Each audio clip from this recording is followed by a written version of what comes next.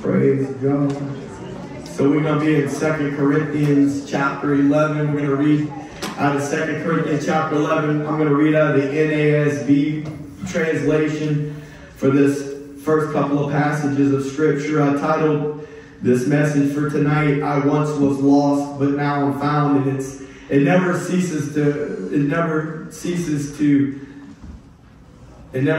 to cease to amaze me that things that happened during worship service, how Naya was singing about drawing us near, and I kept having over the last couple of days the idea of nearness to God on my heart. And I don't know that my message ended up exactly like I thought it was as I started to write it, but that's a big part of what was on my heart whenever I began to put the Lord began to lead me to put these scriptures together. Nearness to God, intimacy with God, the gratefulness that we can have an intimate relationship with the Lord. Amen. And so here we go. 2 Corinthians 11, 23 through 28. This is the Apostle Paul talking right here, and he's explaining some of the things that he has been through since he's been a servant of the Lord. So here we go. It says, are they servants of Christ? I speak as if insane. I more so. In far more labors, in far more imprisonments, beaten times without number, often in danger of death. 5 times I received from the Jews 39 lashes. 3 times I was beaten with rods. Once I was stoned. 3 times I was shipwrecked. A night and a day I have spent in the deep. What he's saying is that one of the times he was shipwrecked, he had to stay a whole night and a day in the waters, floating on a piece of wood. I have been on frequent journeys, in dangers from rivers, dangers from robbers, dangers from my countrymen, dangers from the Gentiles, dangers in the city, dangers in the wilderness, dangers on the sea, dangers among false brethren. I have been in labor and hardship through many sleepless nights, in hunger and thirst, often without food, in cold and exposure. Apart from such external things, there is the daily pressure on me of concern for all of the churches. Father, I just thank you, Lord, for your word that you've given unto us. Holy Spirit, I need your help to present what you desire spoken. Lord, I pray that you would use me as a mouthpiece. Lord, that you would actually be the preacher and the teacher, and that you, Lord God, would fill your people, Lord, with your word. Fill their hearts with your word. Lord God, let it effect change, Lord, in our lives. We need you, and we need the truth of your word to penetrate us, Lord. If you don't show up, Holy Spirit, and penetrate our hearts with your word, Lord, then we've wasted your time, Lord. And I pray that we would no longer waste your time, oh Lord, in Jesus' name. Amen. What would cause a man, to leave his life that he had previous? It's one thing, like for someone like myself, I didn't really have anything. I'm just going to be honest with you. When the Lord found me, I didn't have nothing. And when he called me, it was an upgrade immediately, because at least I had a bed to literally, the first night I went to go to church, I didn't have anywhere else to live. My sister said, you can come stay here, we're going to church. I had a bed that night, but had she not opened up the door, I wouldn't have even had a bed to sleep in. So it was a real upgrade for me, just to go to church, So I get that, but for the Apostle Paul, and sometimes for other people, like, what is it that would make a man that had his whole life mapped out for him?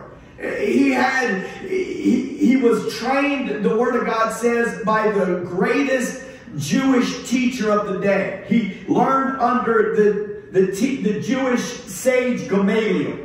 And historical books talk about Gamaliel, and that he was the greatest teacher of that day. And Paul was trained under him and grew up under his teaching. And Paul was on a fast track to be one of the leaders of the sect of the Pharisees. In addition to that, the Apostle Paul was a natural-born Roman citizen. That may not mean a lot to us, but during that time frame, that was huge. Whenever he got whooped and was thrown into prison that time. And he mentions to the jailer, he's like, are you sure you were supposed to do that to a Roman citizen without a trial? And the jailer was like, well, what are you talking about? He started to get all nervous. And he's like, you're a Roman citizen? He said, I had to pay a high price for that. And Paul said, yeah, well, I was natural born, because see, I was born in the city of Tarsus. And it's just like over here in America. If they make it over here and they're born on American soil, they're automatically considered a U.S. citizen. And that's how it was in the Roman Empire. And the Apostle Paul, he had everything going for him, is what I'm trying to tell you. He had money, he had prestige, he had power. And he traded that in for the life that we just spoke of.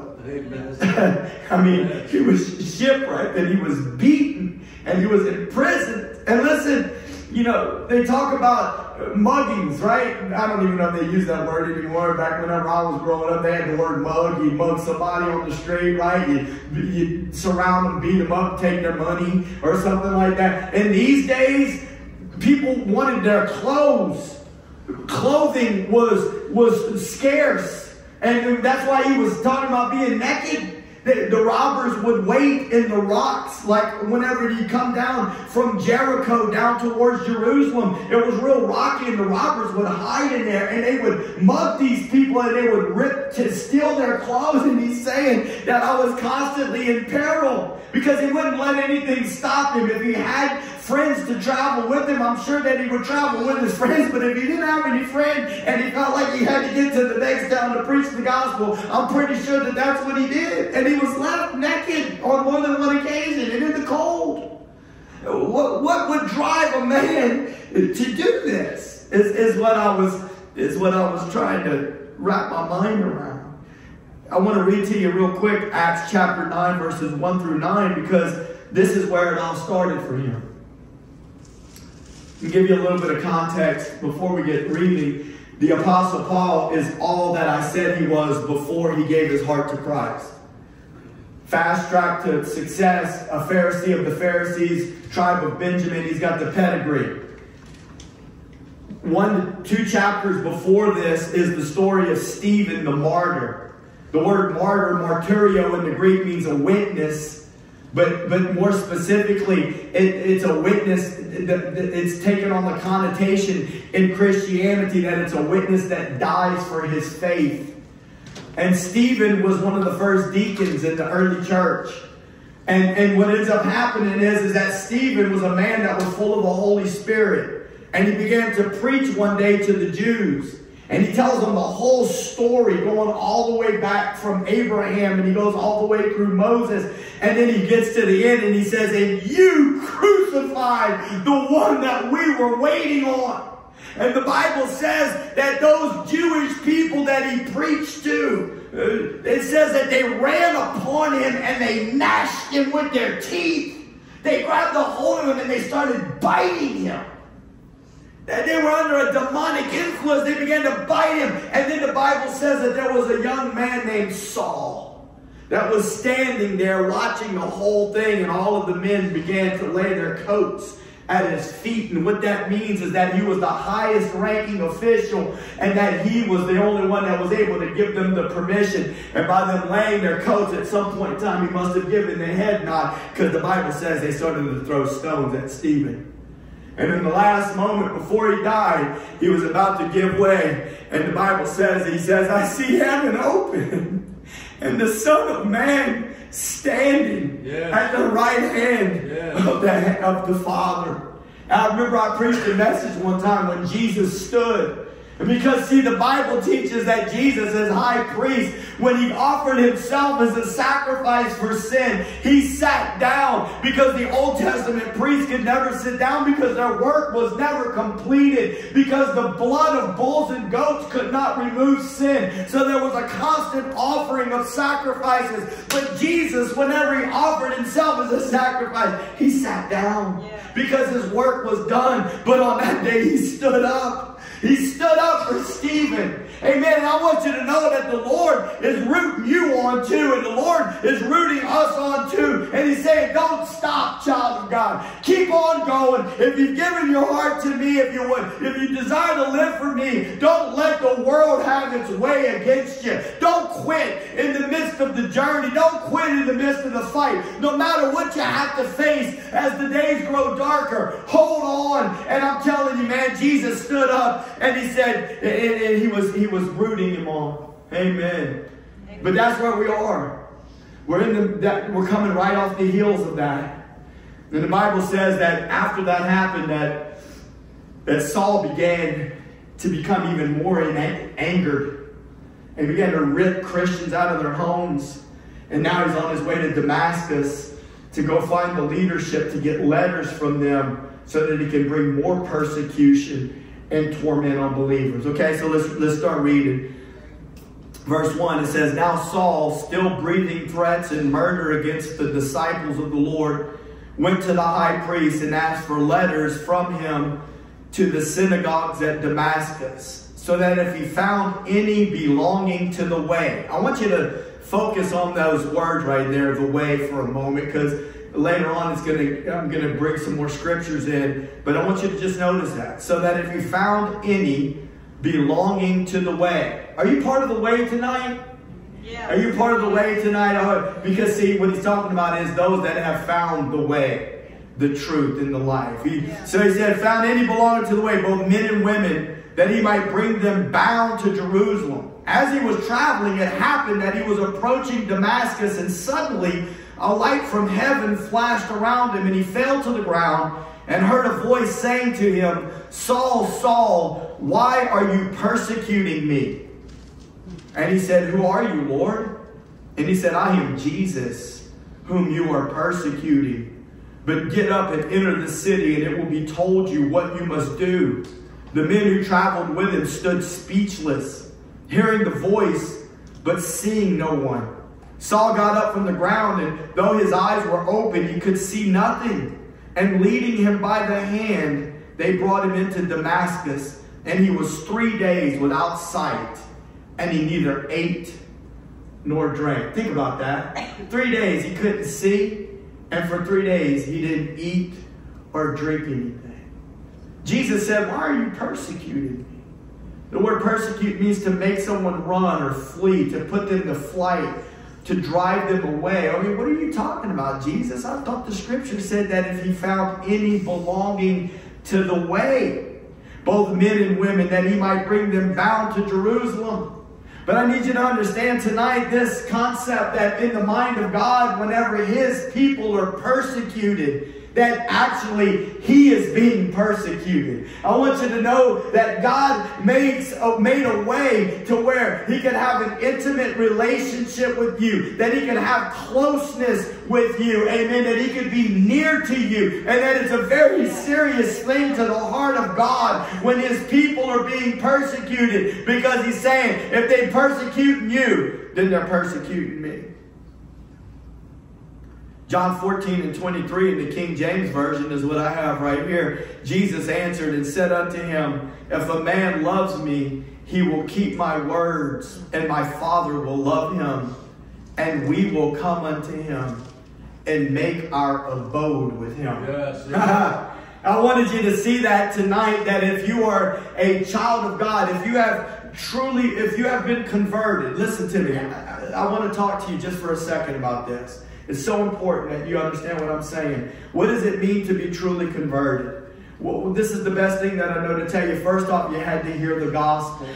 You had to hear the gospel tell you that you were a sinner in need of a Savior. And you had to believe that Jesus was the answer for your sin. And that he had died on the cross and that he rose from the dead. And then you had to say yes.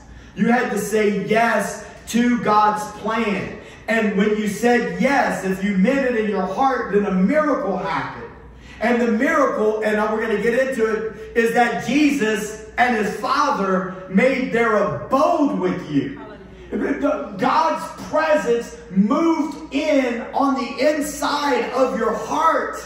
and on the inside of your life. It means that God's presence came to live in you. Yes. And that's how you know if you've been converted, because now God's presence lives in you. And if you will yield to that, then the Holy Spirit is going to lead you and guide you. See, you can have nearness to God. Amen. You don't have to be far away from God. And the more you listen to His voice and the more you respond and you let Him draw to you, you're going to hear His voice more clearly. So if you're truly converted tonight, something has already started to happen in your life, depending on how long you've been in it. And what's been happening is that you shouldn't still feel as comfortable doing everything that you were doing before.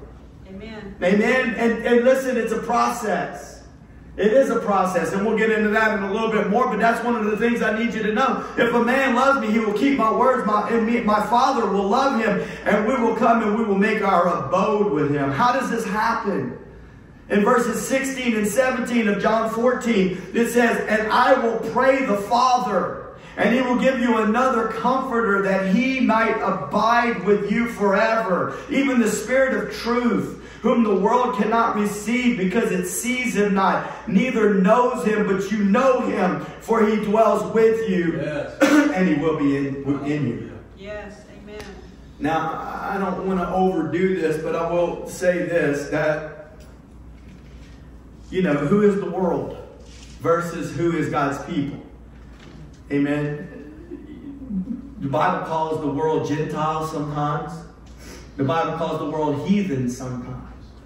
What does that mean?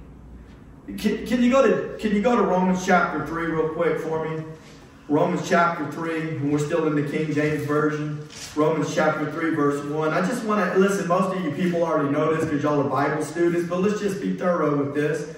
Romans 3, verse 1. I'm just trying to show you the difference between a Gentile or a heathen and the people of God. Because, see, the people of God started off with the Jewish people. So a Gentile nation is any nation that is not the Jewish nation. A heathen are peoples that come from nations that were not the Jewish nation, because they worshiped pagan gods. They worshiped fallen angels and demon spirits. And so when the Apostle Paul writes the letter to the Roman church, he says right here, what advantage then has the Jew? Because he's explaining that both Jews and Gentiles now in the new covenant are guilty if they're not covered in the righteousness of God, which is Jesus Christ. But he goes on to say this. So what is the advantage then of being a Jew? Or what's the profit of circumcision? And then look what he says. Much in every way, chiefly because that unto them were committed the oracles of God. You know what an oracle is? It's a mouthpiece that speaks forth words. The Jewish people were God's oracle. They failed God miserably. Just like many Christians fail God miserably. But God's presence was with them. He gave them the prophets. He gave them the law. And they were an oracle on the earth, proclaiming the truth of God in the midst of a lost and a dying world. In the midst of Gentile nations. In the midst of people that were heathen, that were worshiping false gods, that didn't know God. God's always had a witness in the land. Amen. To tell people the truth, so that people can have access to the truth of God.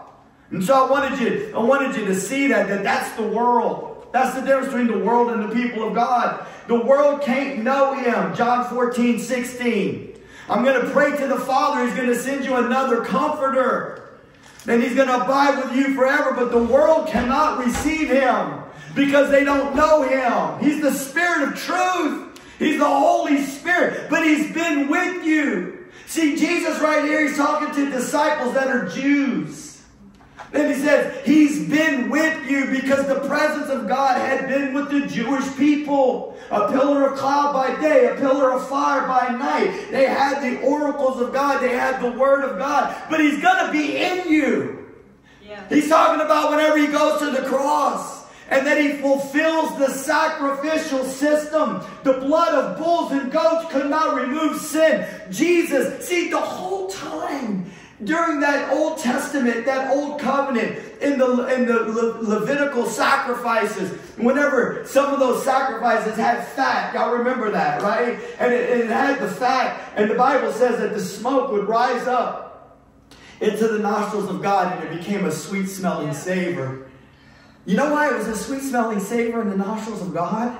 Not because he liked the smell of burning flesh, because it was a reminder to him that he had a plan of intimacy. Hallelujah. That he had a plan to draw man back, and that he knew that this was representing the day that he would send his son, because God so loved the world that he gave his only begotten son, that whoever would believe in him would not perish but have everlasting life. That is the love of him. That is the God of love. Yes.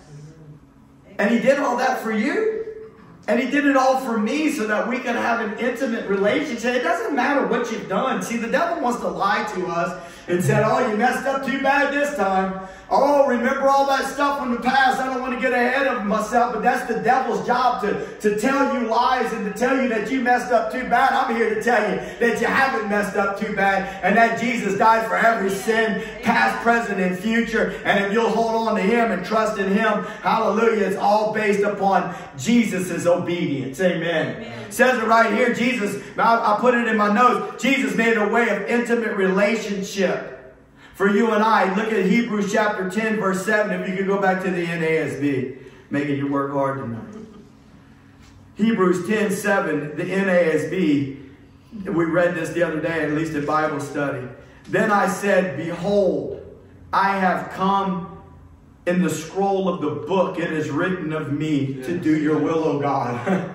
This is the psalmist prophesying that Jesus is saying this. Jesus is saying, behold, I have come in the scroll of the book. It is written of me to do your will, O God. He says in another spot in this chapter, sacrifice and offerings you have not desired, but a body you have prepared for me.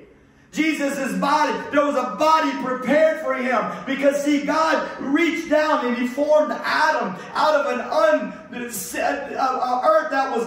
that did not have sin, and he reached down and he touched him and he formed it and he breathed life into him, and he was created in the image and likeness of God, but sin marred the image. And so God sent forth his only begotten Son, who is he is the image of the invisible God.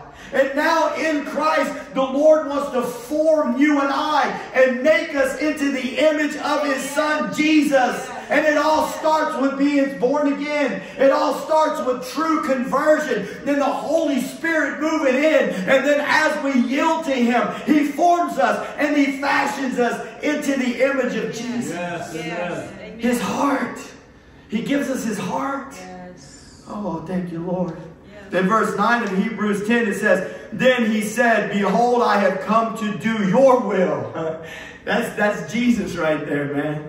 Come on, Jesus. He came to do the will of the Lord. It says he took away the first. He's talking about the first covenant, so he could establish the second, the new covenant. Now look at this. And by this will, whose will? The Father's will. We have been sanctified through the offering of the body of Jesus Christ once for all. Man, if I could get somebody to... That's going to be too weird. I'm not even going to make anybody do it. I'm just going to put this chair over here. If I could get somebody to do it. Come on, John. There you go. See, what happened is that I should have put you way back there, but then you'd be on the camera. What I did was I pulled him out. See, this represents the world right here. Numbers of people that are in the world. Yes. And whenever you got saved, you get pulled out. This is what the scripture says right here. It says, by this will. Whose will? The Father's will. What was the Father's will? To send his only Son to die for us, to establish the new covenant. And in the new covenant, the Holy Spirit can come to live in your heart. He said, by this will, we have been sanctified through the offering of Jesus Christ. Anybody know what the word sanctified means? Two things, huh? Made holy. Made holy. Separated out. And separated. He's made you holy because he put you in Christ, the Holy One. And he put Christ in you, the Holy One. And he separated you out. immediately when you got saved. You might not feel sanctified. You might be saying, oh, but I'm still doing this. No, hold on. Sanctification is positional. He pulled you out of the world and he put you separate. And that's what John represents. John represents being separated out from the rest of the world, because the presence of God lives on the inside of you. Now I want you to know that as you partner with the Holy Spirit, and as you learn the Word of God and you allow the Holy Spirit to deal with you, that there's also a progressive nature to sanctification. There's an ongoing changing that's taking place where the Holy Spirit is molding you, fashioning you into the image of Jesus, amen, where you're starting to look more like Him and less like you. Amen. Thank you, John. Praise God. Hallelujah. You've been sanctified through the sacrifice of His Son. This is what I'm trying to explain to you right now, is that this is how God did it. How did God do it? You were far away, but He brought you near. How did He do that? By sending His Son to pay the penalty so that you could be clothed in the righteousness of Jesus, so that the Holy Spirit, the presence of God, could be placed on the inside of you and you could become one with Him. Through the offering of His body as a sacrifice, He has prepared a way. Remember, I asked you to hold on to that thought, and I asked you, are you part of the way? Amen. And I want you, He's prepared a way that the Holy Spirit can come to indwell in us. Jesus and the Father have come into us to make their abode with us. And once we are born again, we have become one with God. We become those of the way. And when someone persecutes us, they are persecuting Jesus. I'd like to talk to you momentarily about the way. I woke up this morning with two thoughts from my childhood. I know you don't really want to hear nothing about my childhood, but I'm using them as illustrations and I won't make it long. My mom probably doesn't remember this, but I woke up this morning thinking about this. We lived in Spring, Texas. I guess I was about 6 years old, I think, when we moved there. I didn't really ask her. And I think that I turned 10 in Singapore, so I'm guessing we were there for about 2.5, 3 years. I don't know how old I was, but we had a sunken den in Spring, Texas with a fireplace towards the back of that den area. And I can remember I was running in the house playing. I had my socks on, and I think I might have been running, and I think I slid. And then all of a sudden I said, "Mom!" And she was probably up in the kitchen, and there was like a little hole in, like some open area where she could hear me. She's like, "What?" I said, "Who's this man right here?" I'm thinking that what caught my attention was that the man didn't have no clothes on. It was a statue. And he's sitting there like this. I said, "Mama, who's this man?" "That's the thinker, Matthew." I said, "Well, what is he doing?" "He's thinking." Oh, and I just went on playing. I can remember it like it was yesterday. I couldn't have been but like 7 years old. But from that day moving forward, every time I would see that statue, I would think, "He's thinking." And all of my life growing up, there was something that seemed important about thinking. Fast forward about 6 years, and I don't know the exact timing, but I'm pretty sure my mom and dad had gotten a divorce. She had already explained it to me, that they were getting a divorce, and maybe my sister had already given her heart to the Lord. I'm not real sure about those circumstances, but I remember her giving me this little Catholic Bible. And on the cover of it, it said, you want to know what it said? The Way. It said The Way.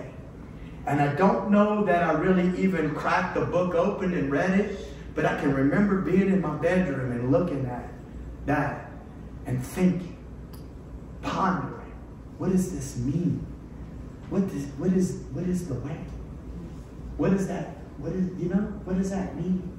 And this morning, I'm telling you, it just hit me all over again. And these scriptures had this terminology about the way, and that Saul was persecuting those that were of the way, and Jesus teaches us, I am the way, the truth, and the life, and no man comes to the Father but by me. He said, if anybody tries to get in there, he says, I am the door to the sheep, and if anybody tries to get in another way, he's a thief and a robber. And praise God, I'm here to tell you that God the Father made a way, and he sent his Son. I think of John the Baptist, hallelujah. Yeah, I'm thinking that the religion, that the people of the day are like, John, we need some help down here. Religion has made it so that we don't even know the way. Yeah, We don't. yeah. And John the Baptist, I see him. He's like a man with a machete in his hand. Hallelujah! He's getting ready to go on an expedition. He's about to go off in a jungle. He's about to take that machete and he's about to start cutting a pathway because the King of Kings is coming.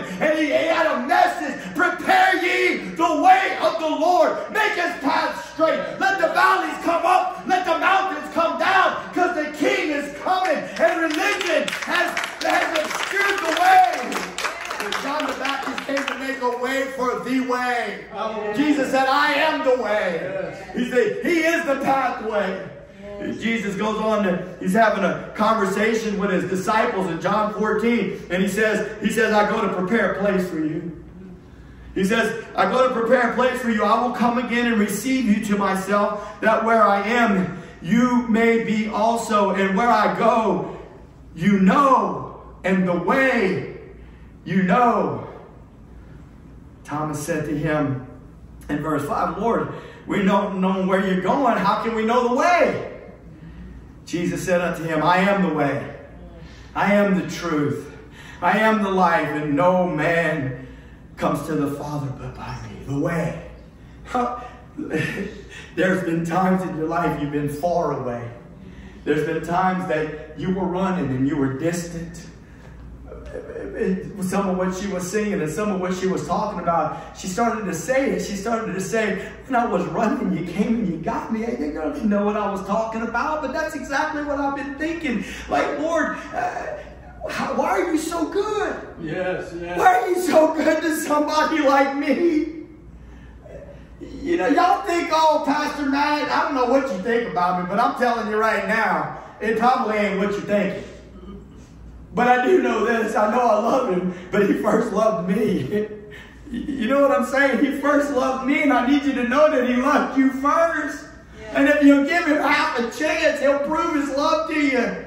Oh, hallelujah. Yeah. Listen, I'd like to talk to somebody that's done went the wrong way before. I'd like to talk to somebody that's been down in the ditch before. I'd like to talk to somebody that's been hanging around in the sewer for a little bit, and that the Lord went in and rescued them and pulled them out. Because once the Lord starts pouring his love on somebody like that, I'm telling you right now, that's going to be the next John the Baptist with a machete in their hand, clearing the way. You ain't got to do it tomorrow, my friend. You let the Lord do the work that he desires to do in you, and you let him have his way with you. But when the time comes, you're going to know, because he'll overwhelm you with his love. Hallelujah. And he'll teach you about intimacy. And while everybody else is saying that you're unworthy, and they won't want to let you forget about your past. I wish it wasn't so, church.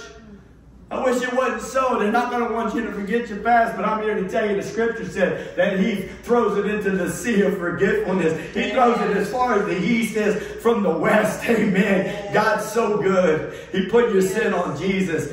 God the Father ain't thinking about that no more. Don't let the devil keep making you think about that. But there was Paul 3 days without sight. He neither ate nor he drank. I asked the question earlier, what would cause a person to forsake their former life? I mean, it's one thing when it was like mine in shambles, but he traded me beauty for ashes. But what about people like Paul? They had everything. Like, what happened? He knew. Oh, he was confronted, my friend. He was confronted in another place. He says, I was apprehended. Thank you, Lord. I wish I had some handcuffs because I'd apprehend somebody for an illustration. You ever been apprehended? Come on, somebody. I've been apprehended the wrong way. Paul was apprehended the right way. Oh, man. He was apprehended. Look at Philippians chapter 3, verses 8 through 15. I'm pretty sure this is the King James I got here. He says, yea, doubtless, and I count all things but loss for the excellency of the knowledge of Christ Jesus, my Lord. You know, Amen. you know what one of our problems is? We over here we're trying to gain. Can I tell you something that I've learned about myself? If I'm in the mode of trying to gain, I'm never happy. I'm telling you right now, I'm never happy. I haven't made as much money as some of you, but I've made more money than a lot of you. And whenever I've made the most amount of money in my life, I wanted more. Yeah. You understand? I was trying to think, how am I going to get more? This isn't enough. Okay? Because that was what I was being driven. And that wasn't that long ago. That was probably 3 years ago. I'm like, man, the Lord's blessing my hands. Oh, come on. Bring on the blessing, Lord. Open up the windows of heaven and pour me out a blessing that I'm not even able to contain. I've been paying my tithes. Now it's payday. Oh, but let me tell you something. I then got caught up in something that started to drive me, and it was pushing me. And my Lord was taking a back seat. My Jesus. Hey, look, if the Lord wants to bless you and He wants to put money in your pocket, praise God. Don't forget your Jesus. Come on. And don't let, oh, Lord, let me be careful not to go from preaching to meddling. All right, let's just keep it straight right here. He says, I have count all things but loss for the excellency of the knowledge of Christ Jesus, my Lord. The excellency of the knowledge of Christ Jesus, my Lord. Do you realize that you and I have a direct connect to the God of the universe? Do you believe that tonight? I'm talking about you got a communication line.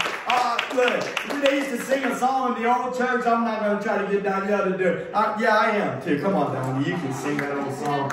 You heard that song? What was it? Jesus. Come on. You got me, Rich? Give me some mic right here. Jesus on the main line. Come on. You can do it. Sing it for us. Jesus on the main line, tell him what you want. Come on. Jesus on the main line, tell him what you want. Jesus on the main line, tell him what you want. Jesus on the main line now. Come on. Call him up, call him up. Tell him what you want. Call him up, call him up. Tell him what you want. Call him up, call him up. Tell him what you want. Jesus on the main line now. Hallelujah. I mean, you can't get more simple than that. I don't know what a musician thinks about that melody, but I'm trying to tell you, you can call up the Lord. You got a direct connect. You got a mainline connection to the God of glory. Hallelujah. Do you believe that tonight? Yes. Test it. I dare you to test it. I dare you to talk to Him tonight. I dare you to bare your heart to Him. To share your heartache and your pain with Him. I dare you to trust Him enough to talk to Him and to see if He won't respond to you. Oh, He wants to respond to you, church. The excellency of the knowledge of Christ. Is there anything better than that? No. Money can't buy that, my friend. He says, for whom I have suffered the loss of all things, but do count them as dung. Y'all know what dung is, right? That I may win Christ and be found in Him, not having my own righteousness, which is of the law, but that which is through the faith of Christ, the righteousness which is of God by faith. This is the part right here that was getting me, man. That I might know Him and the power of His resurrection and the fellowship of His sufferings, being made conformable unto His death. Look at that. In the same line, he connects the power of His resurrection and the fellowship of His sufferings so that I could be made conformable to His death. The word in the Greek is symorphos. To take on the same morphology, the same form. To be made conformable to His death. See, this earth, this world, this life is full of pain. I'm here to tell you right now, if you can't take the suffering of this earth out of the Christian experience, and any preacher that tries to do that, I'm sorry, it's heresy. Yes. It's heresy. That's right. He is a blessing God. He is a loving God. He's our God of restoration and reconciliation. He is a God of healing. But I'm here to tell you right now, if all He ever did was heal, and if all He ever did was bless, we would be so prideful and arrogant that He wouldn't even be able to stand looking at us. And I'm here to tell you, praise God that He can look at us. You know why? Because of His humble Son. He clothed us with His humble Son. And I don't know about you, but I want to look like Him. Lord, please make me look like your Son. I remember the first time I prayed that prayer, it was 20-something years ago, and He said, did you just pray that? Do you remember what they did to you? In other words, He's saying, do you understand what it takes to look like Him? There's going to be pain.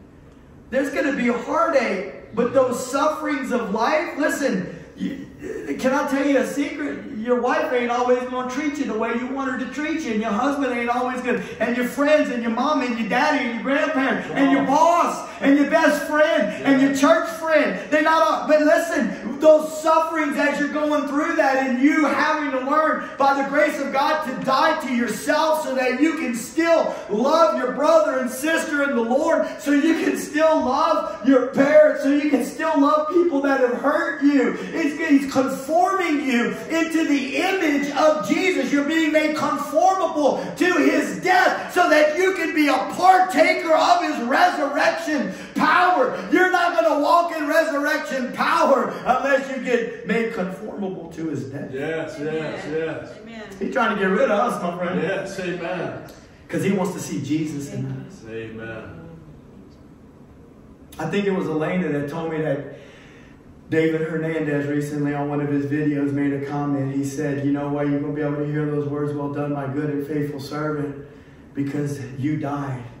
And when He saw you, He saw Jesus. That's good preaching right there, my friend. Because Jesus is the good and faithful servant. Yes, yes. So the best thing we can do for the Lord is learn how to let Him put us to death so that Jesus can be seen in us. And sometimes it's painful. Yes. Sometimes it hurts. But if we'll trust Him, I'm telling you, He's going to do a wonderful thing in our life. Amen. Verse 12 says, not as though I had already attained, either were already perfect, but I follow after, if that I may apprehend. Look at this. I need to apprehend, which means to seize something or take possession of it. He says, so that I may apprehend that for which also I am apprehended of Christ Jesus. So what I'm trying to say is this. The best way I know how to describe it is that on that day when the light hit him and he went blind, he didn't even know it. I don't know what he was thinking about for those 3 days when he couldn't see, when he wasn't drinking, when he wasn't eating. But you can't tell me that he didn't have the image of Stephen in his mind at some point in time in those 3 days. And he realized that the Lord was saying, you're kicking against what I'm trying to do. You're persecuting me, Saul. And he's sitting there thinking of that. And he didn't realize it at the time. He didn't know what God had planned for him on the day 1. He didn't know what God had planned for him on day 2. And he didn't know probably what God had planned for him on most of day 3. But then Ananias, a faithful disciple of the Lord, showed up, laid his hands on him. He got filled with the Holy Spirit. Scales fell from his eyes. And he told him the things that he was going to have to suffer to bring glory to God so that the gospel could go to the Gentiles, which is you and I, my friend, so that we can hear the good news of Jesus. Hallelujah. He said, I got to apprehend that which I've been apprehended of. Yes, amen. Something apprehended me.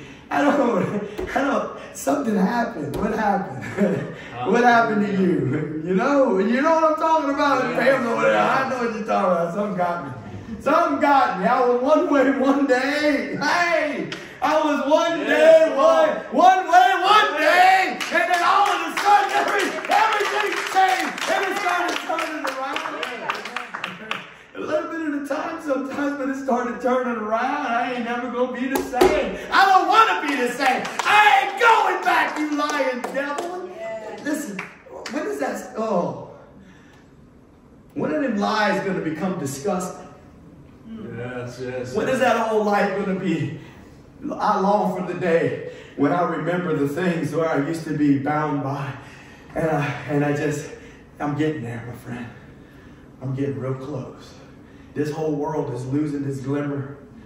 This whole world is not shining like it used to shine. Y'all know what I'm talking about? I love the sky, man. My mama taught me to love them clouds. Me and Mama used to drive down there. Look at them clouds, Matthew. Look how beautiful that sky is. Sky's still pretty, Mama, but them clouds they don't look quite as fluffy as they used to. And the sky doesn't seem quite as blue as it used to. Because I know that God has prepared. Eye hasn't seen and ear hasn't heard, nor has it entered into the heart of man the things that God has prepared for those that love Him. Don't trade in your eternal inheritance for this temporary world, my friend. He said, I got to grab a hold. Look at verse 14. He said, I press toward the mark for the prize of the high calling of God in Christ Jesus. And let us therefore, as many as be perfect, be thus minded. If in anything ye be otherwise minded, God shall reveal even this unto you. You know what his prayer is? His prayer is that if there's something else in you that's trying to keep you from the high prize and the calling of the Lord, I'm asking the Lord to reveal it to you. I would ask the Lord to reveal it to you, and I definitely want Him to reveal it to me. Is there still something in here, Lord, that's trying to keep me from the high prize? Is there something that's trying to hold me back, Lord? Amen. I can only imagine the Apostle Paul in that man's house on a street called Straight. He didn't realize it yet, but his life was radically changed already. Hallelujah. He's going to live the rest of his life looking for this high prize. Yes. The calling, man. How you stop this man? What happened? Oh, intimate relationship. Have you ever felt like this before, where your decisions have put you far away from the Lord? And sometimes His presence starts to feel distant. Yeah. How do I get back, Lord? I want to tell you the scripture, Ephesians chapter 2, verse 13. But now in Christ Jesus, you who sometimes were far off have been made near by the blood of Christ. Hallelujah. You've already been made near. All you got to do is repent. All you got to do is get your heart right. Do business with the Lord. Amen. And listen, I promise you, He will not leave you. He's not going to leave you waiting and confused. Amen. Amen. I was going to close this out. Danielle, you still got that microphone? In a minute, not quite yet. I just put this right here. I'm going to get them to come up and sing. I'm sure that they come up with a song to close us out with. But before y'all do that, I just wrote in here, thank you for the blood. Can you say that with me tonight, saints? Thank you for the blood. Let's say it. Thank you for the blood, Lord. Thank you for the blood that draws me near. Oh. There were times I was so far away I could no longer feel your presence, but you didn't leave me there. Thank you, Jesus. Thank you for the blood that drew me near. I was going to ask Danielle real quick just to sing, I know it was the blood. Amen. Just sing that a little bit for me. I know it was the blood. I know it was the blood. I know it was the blood for me. One day when I was lost, He died on the cross. I know it was the blood for me. I know it was the blood. I know it was the blood. I know it was the blood for me. One day when I was lost, He died upon the cross. I know it was the blood for me.